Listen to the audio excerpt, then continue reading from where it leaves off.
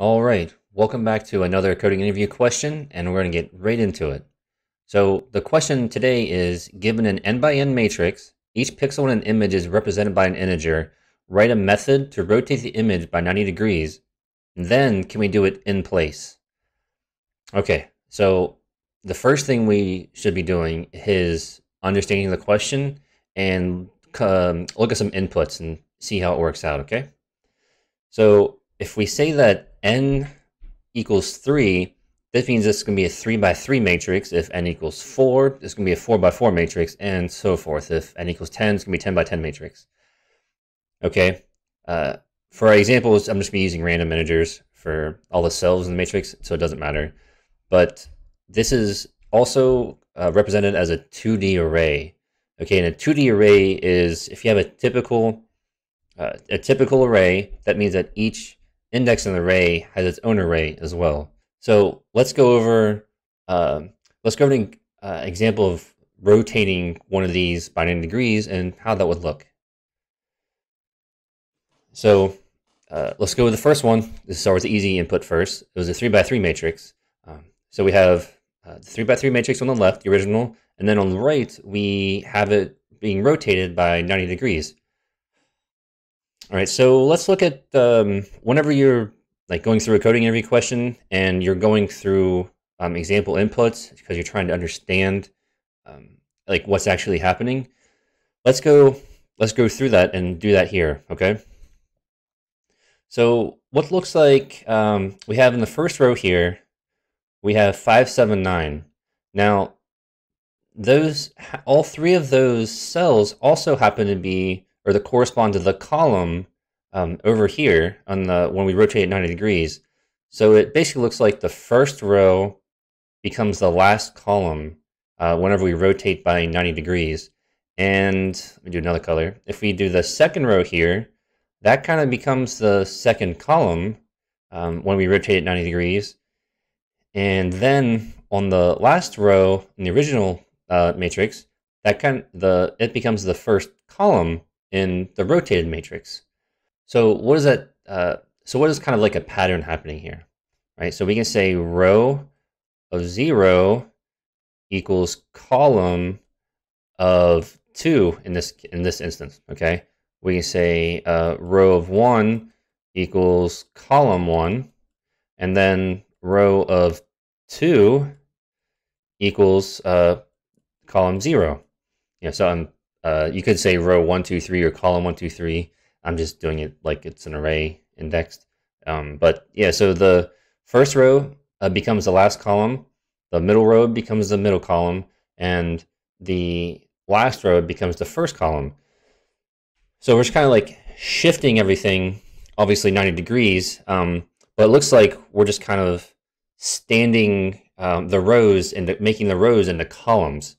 Okay, and this is going to be the same thing for the 4 by 4 matrix. The first row will become the last column, like the last row will become the first column. So now we kind of have a pattern of how this is playing out. So how would we code this? Well, we would need the brute force way, which is kind of how you want to approach it first, because you want to solve the problem. And whenever you start solving a problem and you're thinking it out loud to the interviewer, you kind of develop ideas for maybe how it can be optimized, which is what they will ask you, is after you solve it with typically the brute force way, can it be optimized? And in this case, they're asking us to do it in place, okay? So the first thing we're going to do is we're going to use extra storage space to solve the issue or solve the problem. Okay, so how would we shift everything over in code to rotate at 90 degrees? Well, what we do is we'd have to iterate over all of the cells in the matrix or indices in the 2D array, and every time we're doing that, which is going to be a nested loop, by the way, we're just going to, the new matrix, we're just going to put the corresponding indexes in the new place it's supposed to be, which we saw here. So we'd go over the first row, put that, we would put that in the last column, the second row we put in the middle column, and the last row we put in the first column. Okay, so this requires extra storage space, and a nested loop.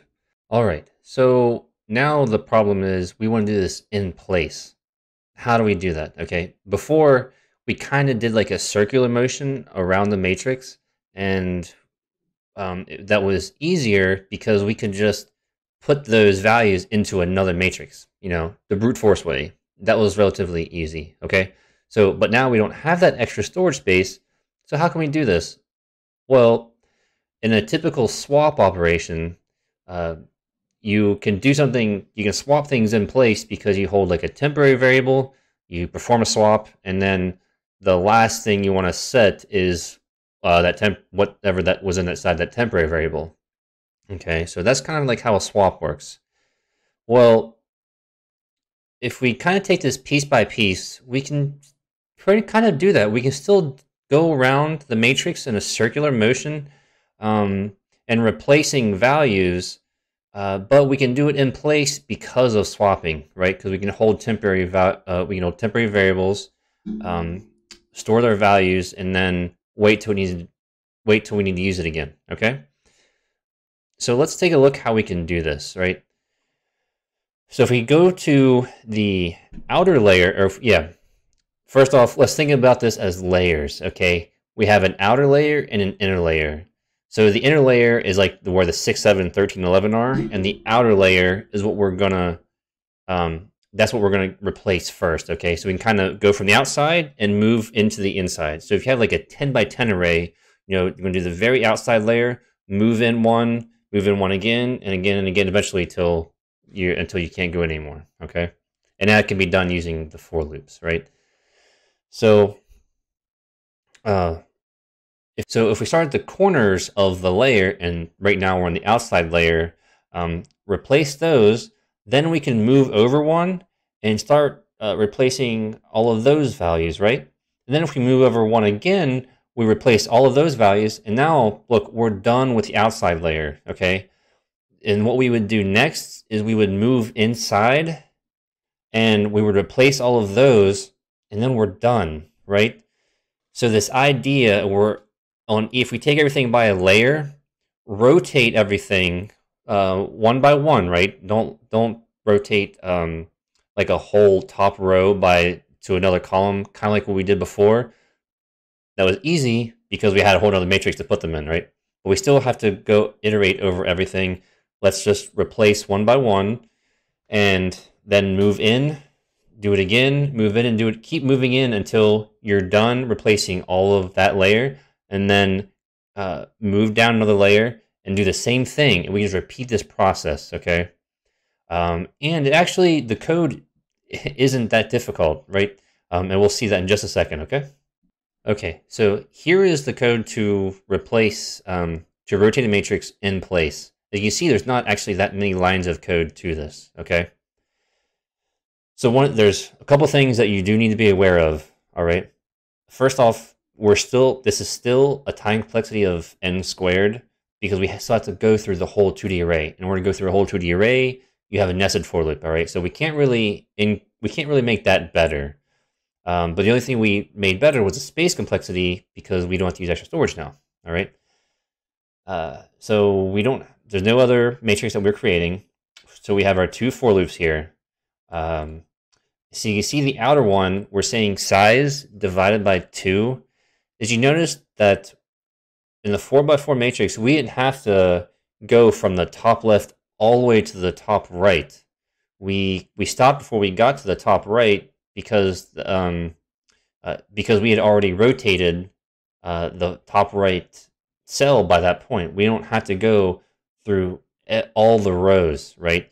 We actually have to go through about half of them, okay? And that's why this matrix length, so 4 divided by 2, we're only going through half of them, okay? So we don't have to go through all that, first thing. And then the nested for loop, we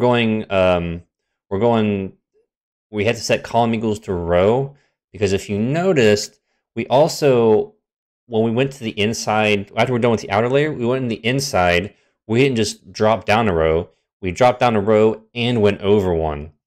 So when we're done with the outer layer's first iteration, we increase row to 1. Well, we have to that means also the column has to be set to 1 as well, because we can't just drop down. We have to drop down and go over 1. So that's kind of what we're doing this for loop, right? The outer loop is, we're at that layer, and then when we increase the outer loop, we're going inside again. Okay, that's kind of what's happening there, right? So we're going inside again, and then we're iterating through all the columns. You see, we're rotating everything here. We set a temporary variable. We kind of replace everything, and then the last one, we're setting back to that temporary variable. Okay, and that's kind of it. All right.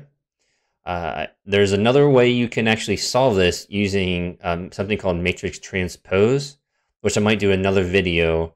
But this one kind of makes more sense because that relies, if you're in a coding interview, that's relying on you understanding what transpose is. And if you don't, you can still solve this using like a logical way. All right. And that's just kind of doing a swap layer by layer. Okay. All right, so I hope all this made sense. If you have any questions, leave them in the comments below, and I'll try to help you understand if you kind of didn't understand some of this. But I would advise you to, whenever you're doing these coding interview questions in person, make sure that you just go over inputs, go through some examples with them to make sure you understand the question first, okay? And then do the brute force way, and then try to solve it another way that is a little bit better. Okay, in this case, we don't need the extra space, which is actually what the question asked, but so we need to do that. But even if you can't, always try to solve it somehow first, and then tell them why or how you might be able to do it better. Okay? All right, well, I'll see you guys in the next video.